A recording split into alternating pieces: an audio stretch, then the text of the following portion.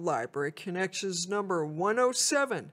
This is the Friday, July 22nd, 2022 edition of Library Connections.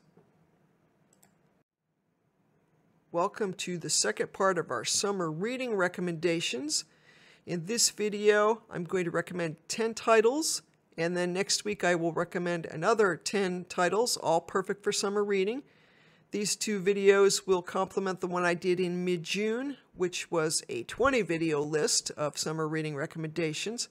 And I thought that was a little too long in retrospect, so we're going to just focus on 10 this week and next week, as that won't take as much of anyone's time. So, having said that, let's jump right in. Our first recommended read is Dirtbag, Massachusetts, A Confessional by Isaac Fitzgerald. Founding editor of BuzzFeed Books, Fitzgerald grew up in a homeless shelter, once helped smuggle medical supplies into Burma, now known as Myanmar, and worked as a fireman and on a boat before leaping into New York's literary world. He's also written the best-selling children's book, How to Be a Pirate. He proclaims that life mistakes are my co-pilot, and here puts his co-piloting on display while also recommending a larger view of masculinity than the anger, isolation, and entitlement he's seen defining his gender. And that's the brief Library Journal review.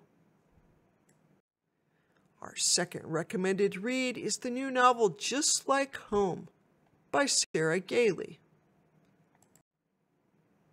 Vera's mother disowned her long ago, but she's headed home anyway to take care of the place before her mother dies. Home to the old house that her father built with his own hands. Her notorious, hated, much written about serial killer father, whom Vera loved dearly, whose approval she longed for, and who she ultimately betrayed.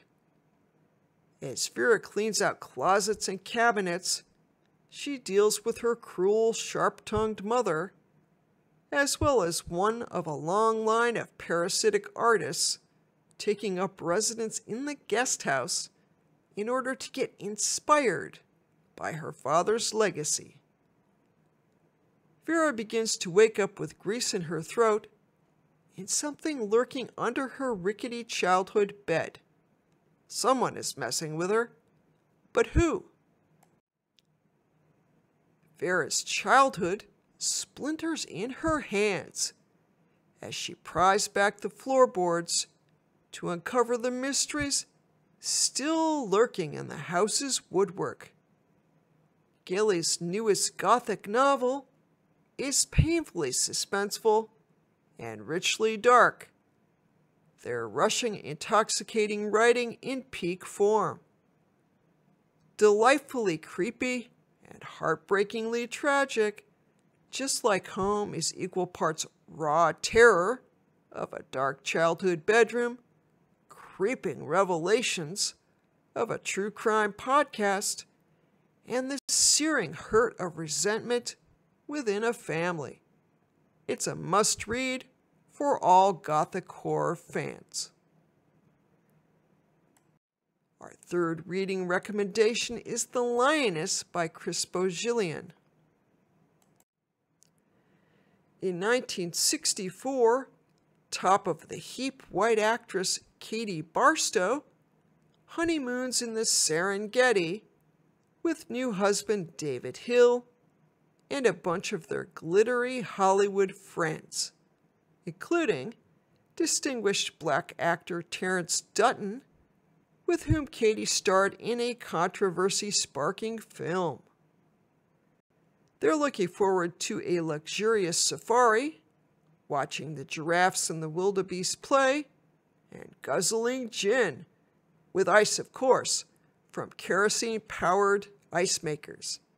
Instead, they get kidnapped, with Soviet mercenaries shuffling them into Land Rovers, leveling guns at their heads, as their Tanzanian guides lie bleeding in the dirt.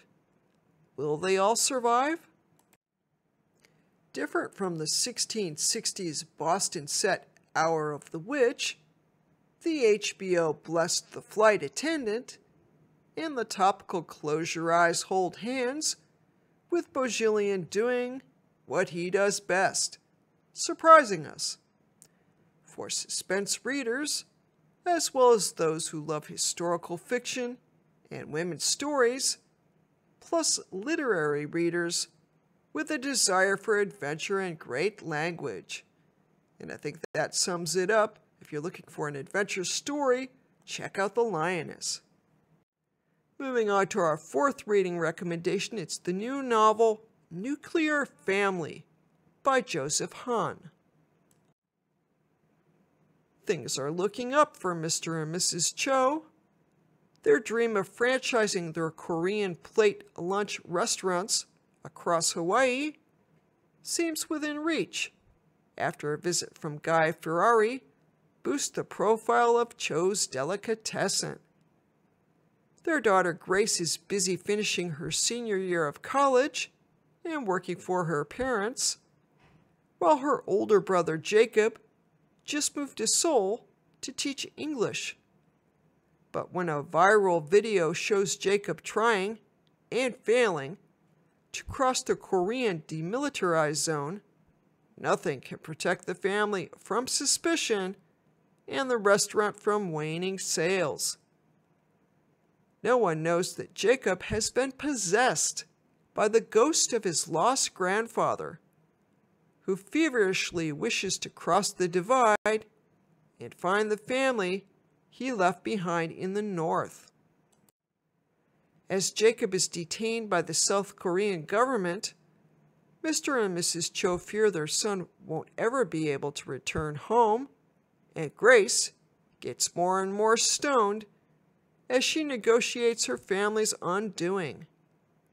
Struggling with what they don't know about themselves and one another, the Chos must confront the separations that have endured in their family for decades. That one's definitely on my reading list.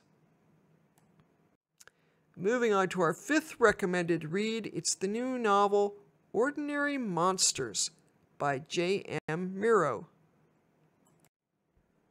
This chunky fantasy tome marks the beginning of a trilogy that continues the tradition of magical, Victorian-inspired worlds.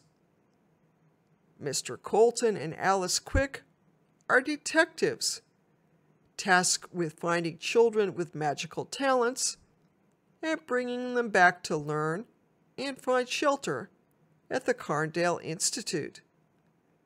These include Charles Ovid, a black teen of the American South, whose body can heal any wound, and Marlowe, a boy with mysterious origins who shines with a bright blue light.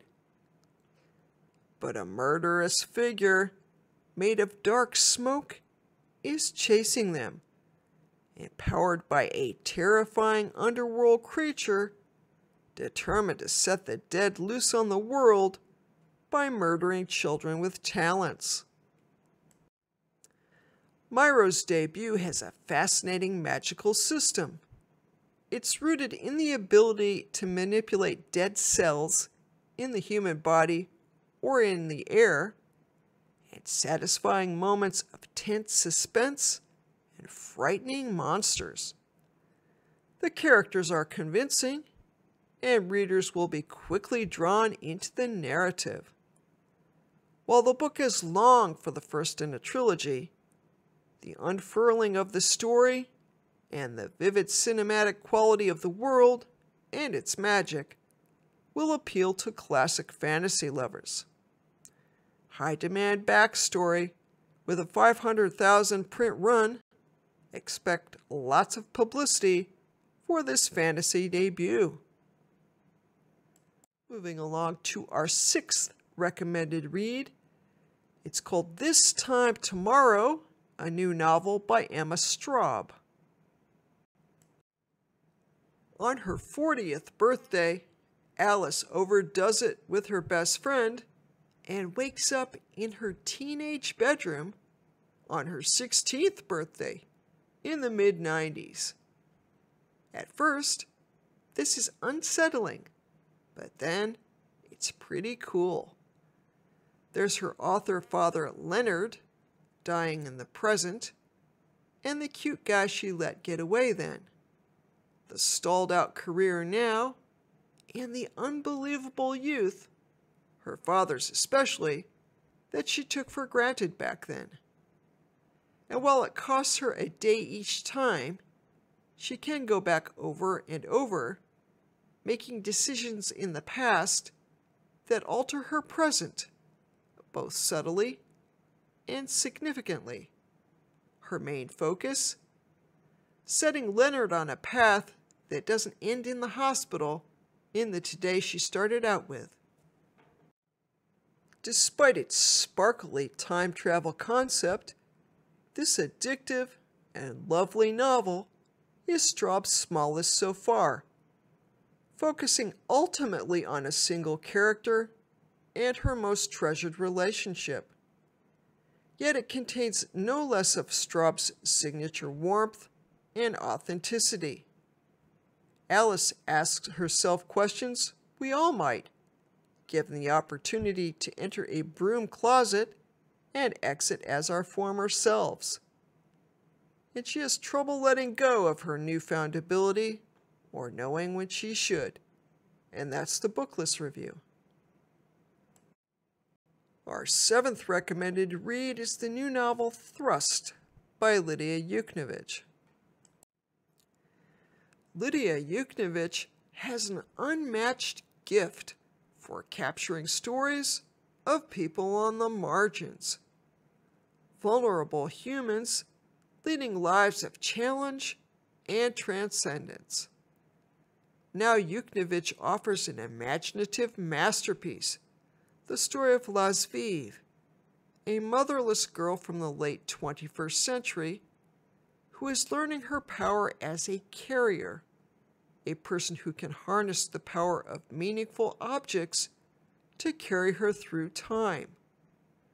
Sifting through the detritus of a fallen city known as the Brook, she discovers a talisman that will mysteriously connect her with a series of characters from the past 2 centuries. A French sculptor, a woman of the American underworld, a dictator's daughter, an accused murderer, and a squad of laborers at work on a national monument. Through intricately braided storylines, Lazviv must dodge enforcement raids and find her way to the present day, and then, finally, to the early days of her imperfect country, to forge a connection that might save their lives and their shared dream of freedom. A dazzling novel of body, spirit, and survival, Thrust will leave no reader unchanged. Another great adventure tale.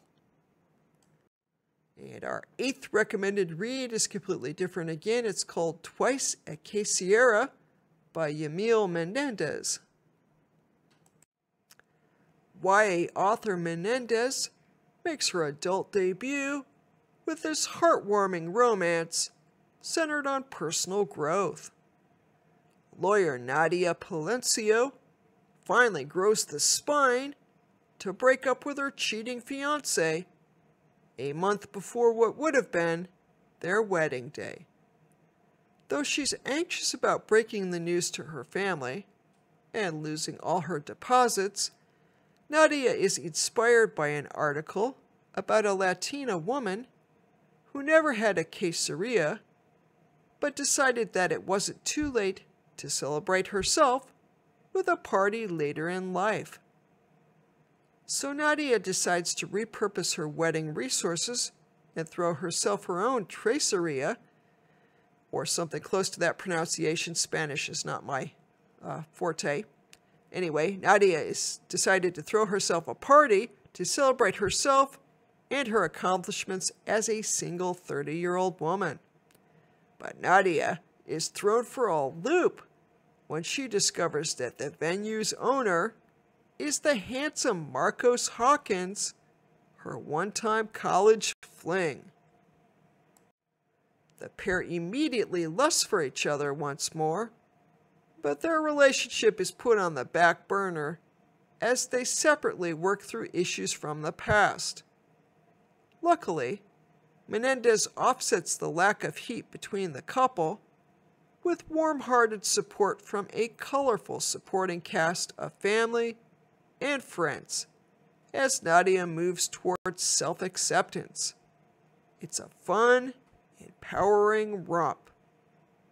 Another one for my reading list.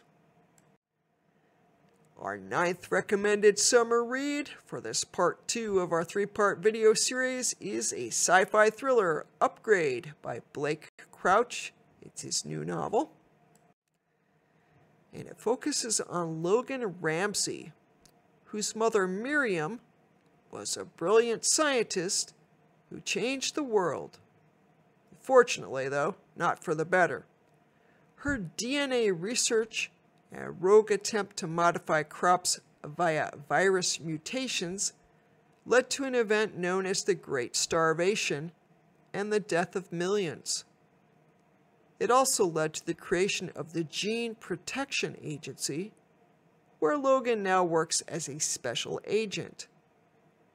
When a raid on an illegal gene lab goes wrong, Logan finds himself intentionally modified, exposed to a virus that enhances his mental and physical capabilities, turning him into a superhuman. Was this his mother's plan all along? To create a new species of humans? Crouch's latest mind-bending thriller is well-paced, and his characters are realistic and interesting.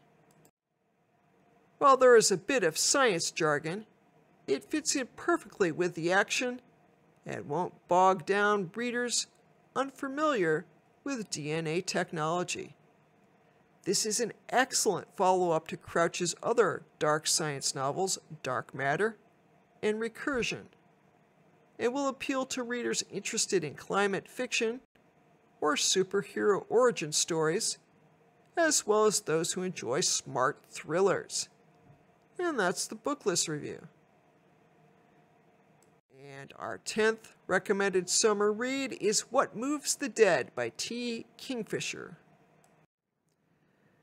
Hugo and Nebula Award winner Kingfisher returns to the horror genre with this powerful, fast-paced retelling of Edgar Allan Poe's The Fall of the House of Usher. As a child, Alex Easton, who uses the pronouns Ka and Khan, befriended twins Roderick and Madeline Usher and went on to serve with Roderick in the recent war.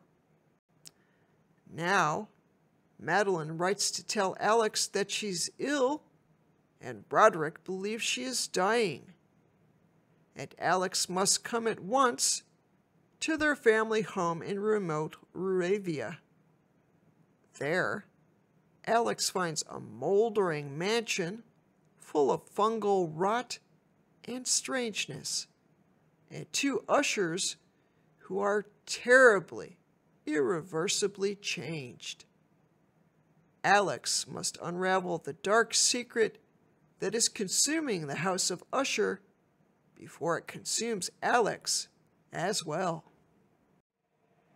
Kingfisher adds wonderful dimension and tangibility to the classic Poe story, filling it with standout characters and scenic descriptions that linger on the palate, while fleshing out the original plot with elements as plausible as they are chilling.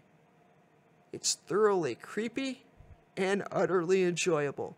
And that's the publisher's weekly review.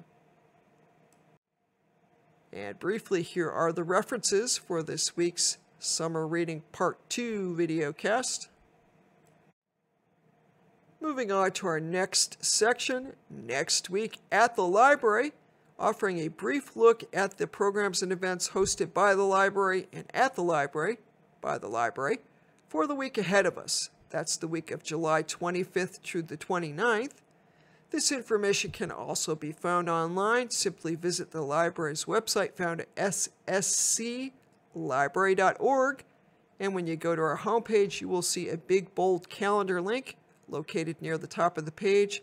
Click or tap that, and you can access all the events that we currently have on our schedule. And I should say just a beginning note, and that is that registration is required for programs unless otherwise specified, or unless the program is of the online on-demand variety, as programs that you would access through YouTube, through library blogs, or through our Facebook page. On Monday, July 25th, we have two programs at the library. The first is the Endless Mountain Music Festival with Baby Shark and his friends. That runs from 10 to 11 a.m. and is being held at the library. And then from 6 to 8 p.m. we have Crafting with Kimberly. This month the project is Starfish Wreath. That program too is being held at the library. On Tuesday, July 26th, we have four programs to bring to your attention. The first is Adult Scrabble, which is held in the library's reading room and runs from 9 to 11 a.m. Then from 10 to 11 a.m., we have Miss Sue's Tuesday Story Time, which is a hybrid program. You can attend in person in Fallbrook Park, that's the park across the street from the library, and you can attend from home or anywhere else by visiting the library's Facebook page. Then from 10:30 to 11 a.m., there's Coffee, Tea, and English Online Conversation. That's a Zoom program, so you have to register to get the Zoom link. And finally, the Junior Chef program for July, which, by the way, is full. So if you've already signed up for this program, know that you could come and drive by the library's Tioga Avenue entrance between 6 and 7 on Tuesday, July 26th, and pick up your oyster cookies packet of ingredients. If you haven't already registered, you can check our calendar online and register for the next program, which will be in August. On Wednesday, July 27th, we have a whole host of programs that the library is doing. No kidding, summers are busy, busy, busy. We have 9 programs to bring to your attention. The first, from 10 to 10:30 a.m., is Dive into Kindergarten Storytime. This program is being held in Fallbrook Park, and it's intended for little ones that are getting ready to go to kindergarten. Then from 11 a.m. to 12 noon, there's Little Gather at the Corning Museum of Glass. The location of that program is the Corning Museum of Glass. And basically what's happening is that on Wednesdays during the summer, the library will be at CMOG for each Little Gather family session at 11 a.m. They'll be offering a make-it-yourself project to do at home with instructions and a supply list. Admission to the museum is free for kids and museum members. There is an additional charge for non-member adults. And if you have questions about that, you could call the museum at 607-438-5429, or you could send them an email at littlegather@cmog.org. Then from 12 noon to 1 p.m., there's the free grilled lunch for kids 18 and under. This program is held in Civic Center Plaza between the library and City Hall, and offers what it sounds like. It offers a free lunch for kids under 18 provided by the Corning Painted Post School District. If you're over 18, you can buy your lunch for $5. And that dot always gets me, but there it is. Okay, so this time let's get the dot first so we know we're on Wednesday, July 27th. There we go. So mid to late afternoon programs include Sticky Notes Thematic Book Club from noon to 1 p.m. This is an online program, so you have to register to get the online link. Then from 1 to 2 p.m. it's the always popular Kids Farmers Market, which is held in the library's community room. And this program allows kids to come to the farmers market at the library and pick from a free selection of delicious and healthy fruits and vegetables. You enter through the Chemung Street door and exit through the lobby. You must bring your own bag. Then from 1 to 3 p.m. we have Mahjong, which is being held in the library's reading room. And moving on to our evening programs on Wednesday, July 27th. First up is Happy Tales, Therapy Dog Story Time for Kids from 5:30 to 6:30. This program is held in the children's department. And then from 6 to 8 p.m. we have the Corning Adult Writers Group, our weekly writers group, which is a hybrid program being held both at the library and via Zoom. You have to register for the program. On Thursday, July 28th, the library is hosting 2 programs. The first is STEM Storytime in Fallbrook Park from 10 a.m. to 10:45 a.m. The STEM Storytime will consist of a short story time followed by a STEM project, STEM standing for Science, Technology, Engineering, and Math. In the event of rain, the program will be held in the library's community room, and that program is made possible by a generous private donor. Then from 4:30 to 6 p.m. we have Teen Dungeons and Dragons, a program being held at the library. The program is led by professional Dungeon Master Tim Collins, and this gathering is suitable for those ages 13 through 17. All levels of experience will be welcomed in this safe space. Come to one or all gatherings. Registration is required. On Friday, July 29th, we've got 3 programs in Library Land, kicking things off with Science Time with Miss Abby, which runs from 10 to 10:30 a.m. That's accessible through Facebook. Then from 1 to 1:30 p.m. we have the new edition of Library Connections, which you can access through the library's Facebook page and YouTube. And on the 29th, it will be part 3 of our summer reading recommendations series. Then from 8 to 10:30 p.m., there's drive-in movie night at Corning Credit Union. Gather the family and join us for our family favorite drive-in movie night in Corning's Gaffer District's North Side. We will be showing Clifford the Big Red Dog. Tickets are $10 per carload and include 4 bottles of water, compliments of the library, and a bag of popcorn. Please enter through the Pulteney Street entrance. And briefly, here are our library programs contacts. Just in case you have any questions, you can give us a buzz or send us an email.